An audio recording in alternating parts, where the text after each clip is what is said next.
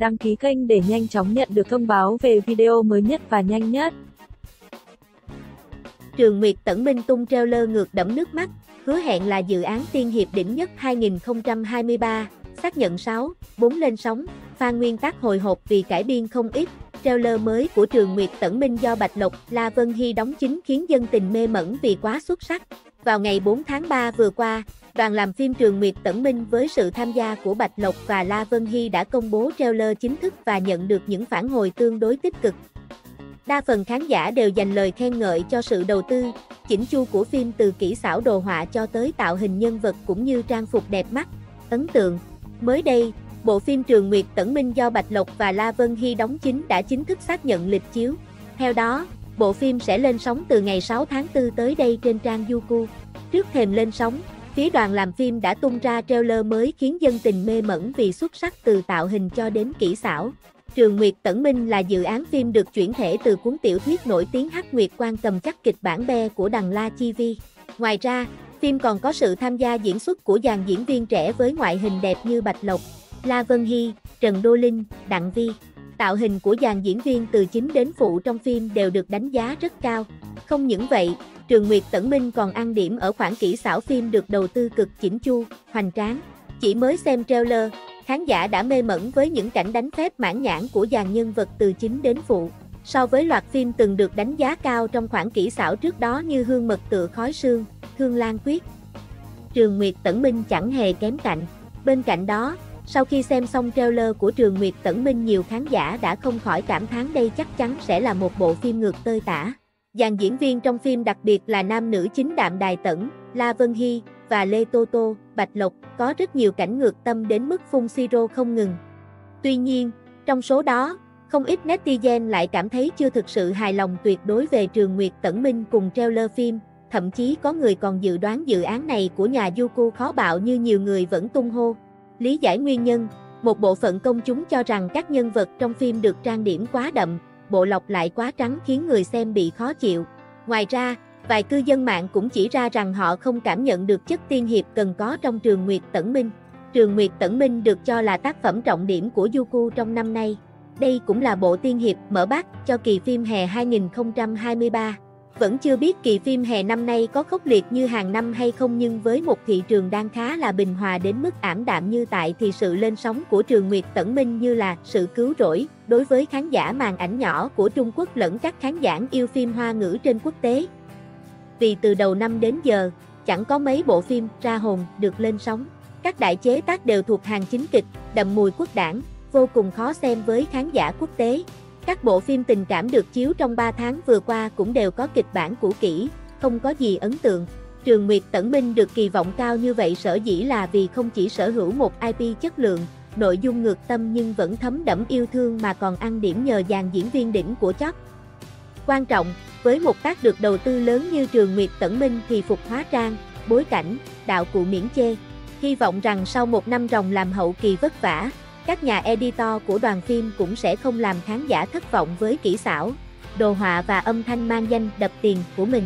Với thiết lập nhân vật thú vị, nam chính bệnh kiều trời sinh là tà vật, còn nữ chính thuộc chính đạo rực rỡ, hứa hẹn sẽ lại là một bộ phim lấy đi nước mắt của khán giả, bởi cốt truyện đẫm đau thương. La Vân Hy vào vai ma thần Đàm Đài Tẫn, kẻ khiến cho chúng sinh rơi vào cảnh lầm than. Trong khi đó, Bạch Lộc hóa thân thành Lê Tô Tô, con gái của trưởng môn Hành Dương Tông.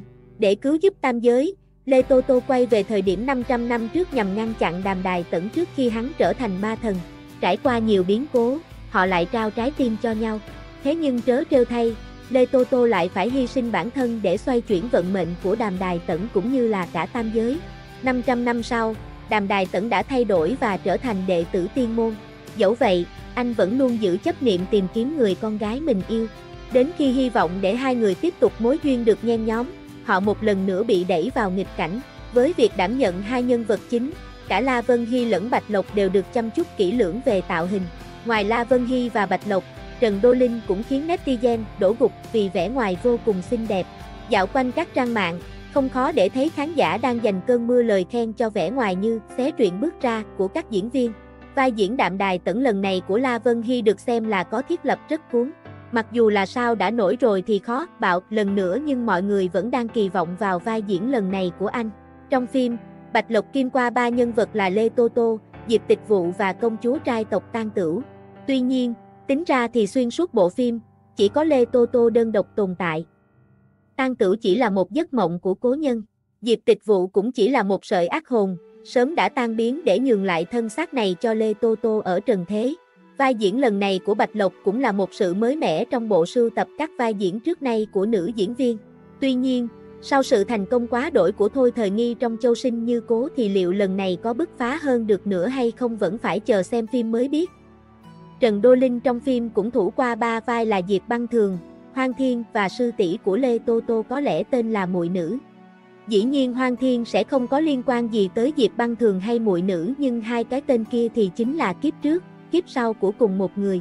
Thiết lập nhân vật Diệp Băng Thường của Trần Đô Linh phải nói là đáng ghét chuyện tới phim. Những ai đã từng được đọc qua 23 tập kịch bản của Trường Nguyệt Tẫn Minh đều khẳng định, Trần Đô Linh diễn vai này không bị chửi đến chết thì cũng sẽ bị ghét cay ghét đắng.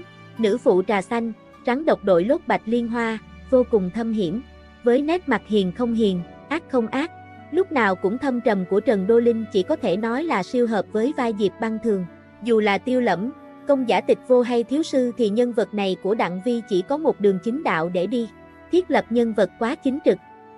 Đây là kiểu tiên nhân vạn năm khó cầu, không chỉ đẹp trai chói lóa, thiên bẩm thông minh, kiên trì hiếu học mà tính cách còn cực kỳ nhẫn nại, trầm tĩnh. Chỉ cần Đặng Vi diễn tốt, vai diễn này chắc chắn sẽ lại giúp anh tăng fan. Hiện tại, khán giả đang vô cùng mong đợi Trường Nguyệt Tẫn Minh. Với tạo hình đẹp, diễn xuất tốt và kỹ xảo hoành tráng, dự án đánh dấu màn tái hợp của La Vân Hy và Bạch Lộc hứa hẹn sẽ là một trong những dự án tiên hiệp đỉnh nhất 2023 này.